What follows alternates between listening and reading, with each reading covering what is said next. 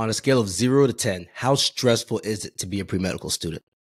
Today, we're going to talk about ways to stay healthy mentally and physically as a pre-medical student. I'm going to give you 5 key things. What's up, fam? It's Dr. Dale here. Welcome to Pre-Med Mondays. All right, let's dive right into these 5 things today, right? Make sure you got a copy of your book. Take notes in your book, right, today. So I've got my Apple Pencil here, so I'm going to be writing notes, and I'll put it up on the screen so you guys can stay up, keep track with what I'm going through, okay? So, yeah, being a pre-med is challenging, right? It's challenging, and as a pre-medical student, you're required to do so many things if you want to make it, at least, right? If you want to make it, you got to do so many things. And it can take a toll on you, both mentally and physically. Mentally and physically. And here's what you got to pay attention to. If you're not ahead of the game, if you're not paying attention, if you're not thinking about that, that can be the thing that keeps you from getting to where you're trying to get to. That can be the thing that keeps you out of medical school, right? It's so easy to say, oh, I'm okay. Let me just grind, and I'll be all right. And then you hit that wall. When you hit that burnout, which burnout is a real thing, when you hit that burnout, it's challenging to bounce back sometimes. So let's stay ahead of the game. Let's talk about how to keep it from even happening, right? So 5 ways to stay healthy, both mentally and physically as a pre-medical student. So number one, have a study plan. Have a study plan. I know you're thinking, hey, Dr. Dale, duh, of course I'm going to have a study plan, but you'd be surprised. I dare say most pre-meds don't have a real study plan, right? Here's the thing about having a study plan, right? So to get into med school, we all know how important grades are, right? So grades are important to get into med school. So grades are important. And because of that, what does that mean? That means you spend a lot of time studying. And if you're spending a lot of time studying without a good plan in place, you can really burn yourself out for 1 or 2 reasons. Number one is you can just study too much. So too much studying. And number 2, inefficient. And this is the key right here, inefficient. So sometimes people just study. I'm really big on this idea of task management, not time management. So what you see happen sometimes is a lot of pre-meds, you guys will just study based on time. And it's just inefficient studying when you realize, hey, I probably could have got that done in 10 minutes rather than the full hour. So having a study plan helps circumvent all that, right? It takes the stress off because so much of your pre-med journey is about studying and getting grades. That's what leads to a great deal of the stress. That's what leads to a great deal of the mental stress. You get a bad grade, you're feeling depressed about it, right? You're studying so much you can't go to the gym and exercise. So much of your pre-med journey is about studying that you need to have a plan. And you know what they say, those who fail to plan to fail. Plan to fail. Don't be in that category.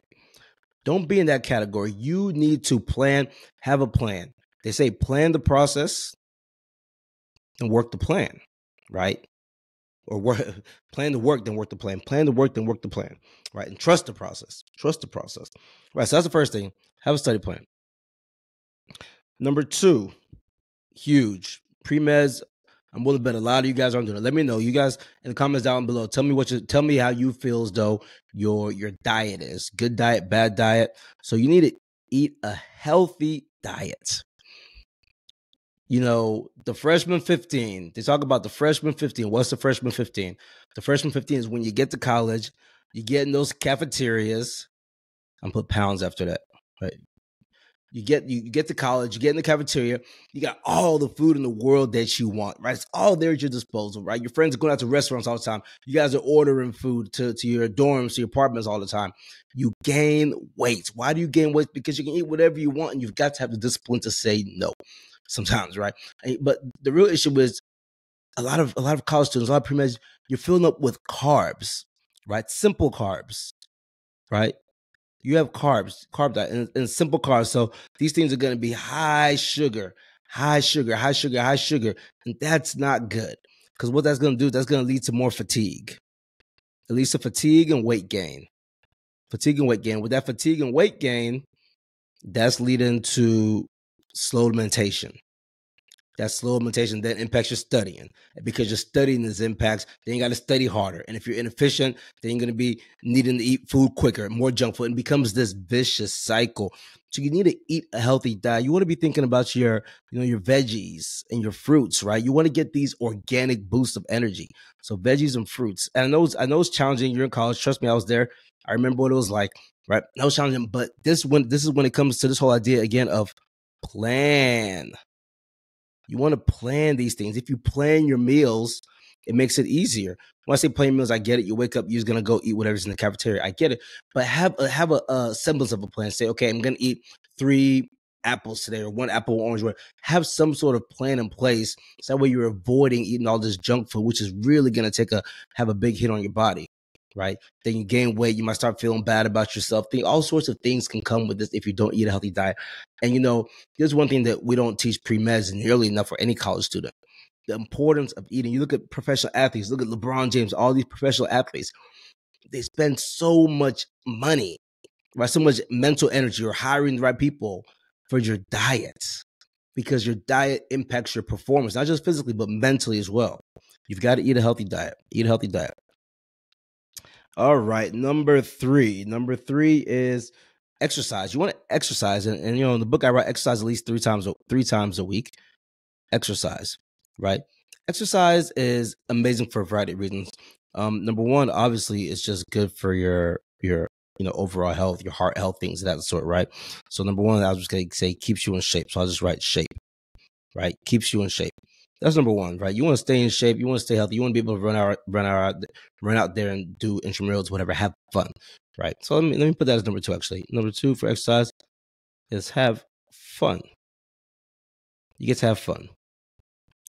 Number 3, when you exercise, it's actually another energy booster, right? You're releasing chemicals, neurotransmitters, and it's an energy booster. It's a natural energy booster, so it's good for you. So what I tell people all the time is exercise before you go study. Of course, you're going to study lots. So study, exercise, then go study again, because it can actually increase your focus. It can actually increase your focus, right? Increase your focus, and you're releasing endorphins, all sorts of stuff when you exercise, and just gets you feeling good. And one of the biggest reasons I like exercising, especially in college, and this was huge for me, socialize. You get to socialize with people, especially when you exercise like in the rec center, wherever your facility is, right? Exercise in the midst of other people. That's social time, because you get a mental break. You get a mental breather from it also. A mental breather, right? Let's create a new page here. Number 4. So number 4 is going to be read something that has nothing to do with your studies, right? So I'm not talking about read a book on science, chemistry. No, read a novel, read a biography, read something not medical or not science, right? Read something else. So we're talking novels, bios, whatever, right? Read something that interests you. Why is this important? It's important because it gives your brain a break. You're getting a mental breather, right? You get that mental breather, but also thinking about this. You say, okay, you think you're just getting the mental breather. At the same time, the practice for reading is going to get you better prepared for your MCAT, right? So in a sense, you're kind of studying for the MCAT. So let me get that. I wrote that in best spot. So in a sense, I'm just going to say, it's MCAT prep in a sense, MCAT prep.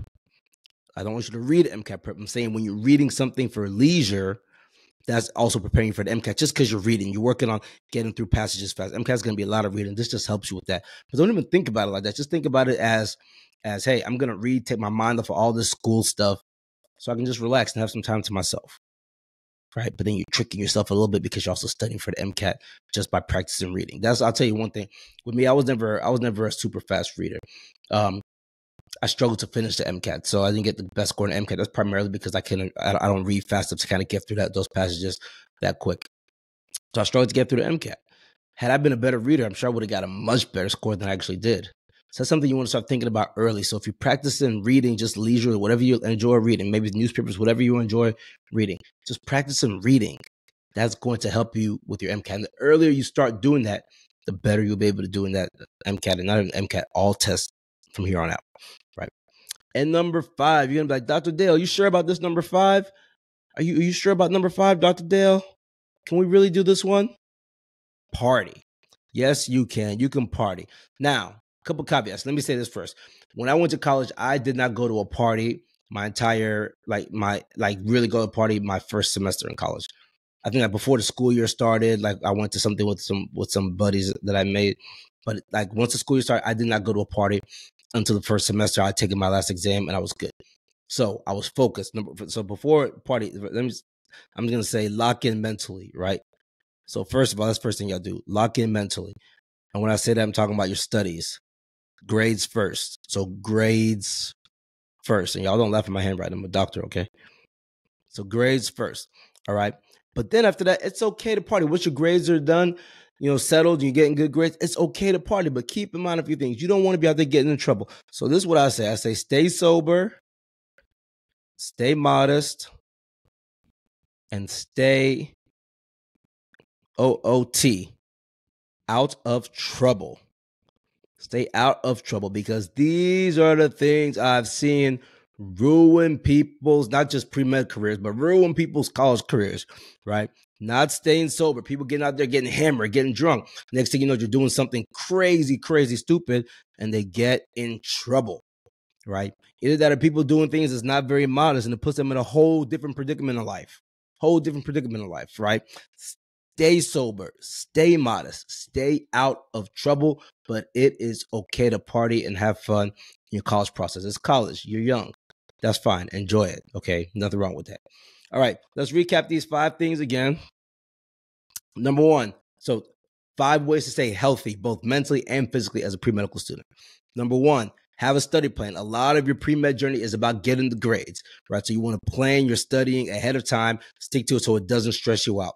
Number 2, eat a healthy diet, right? People go to college, gain a lot of weight. That weight can lead to fatigue, can lead to mental, just feeling bad about yourself, right? It can lead to a lot of stuff, slow meditation, all sorts of stuff. So eat a healthy diet. Avoid the carbs, natural, organic stuff, right? Fruits, veggies, get that energy boost that way. Number 3, exercise. Exercise gives you more energy. Get to go to the gym, socialize with other people. Number 4, read something that has nothing to do with the sciences or your pre-med journey. At the same time, while you're reading for leisure, you're going to be practicing reading and getting ready for the MCAT. And number 5, party. It's okay to party. Just stay sober, stay modest, stay out of trouble. All right. Those are 5 ways to stay mentally and physically healthy as a pre-medical student. All right, guys. So I hope you got it. Hope you're seeing what I'm trying to do for you guys here. Take you on this journey over 52 weeks, just based on this book, Premed Mondays, right? I'll put the link down below somewhere so you can grab a copy if you want. All right. Hey, if you're getting value from this, do me a favor. Hit that subscribe button. A lot of people watch the videos on my channel, but people aren't subscribing. Right? So people are watching the videos. They'll come back. They'll watch it again next week, but they're not subscribing. I'll tell you what, it does me a huge favor if you hit that subscribe button, because YouTube sees that and the algorithm will adjust in my favor, which my favor hopefully is your favor, because then I can get more videos out, things of that sort for you, right? So hit that subscribe button if you don't mind doing it. And now here's what's going to happen. YouTube knows what you like. So YouTube's going to put a couple videos around here somewhere. It thinks you're going to like the video. So go ahead and click on the video. Keep on learning. Keep on growing. I'm here to help you guys be great. You have permission to be great. Praying for you guys, and I love you.